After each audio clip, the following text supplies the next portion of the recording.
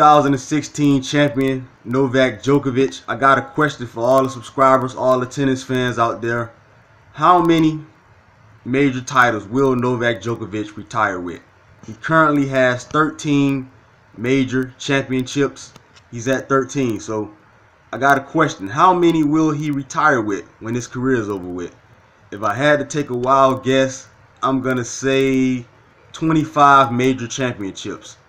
But I want you guys to post in the comment section and let me know how many major titles will Novak Djokovic finish with. And I'm out. Make sure you like, comment, and subscribe. I'm out.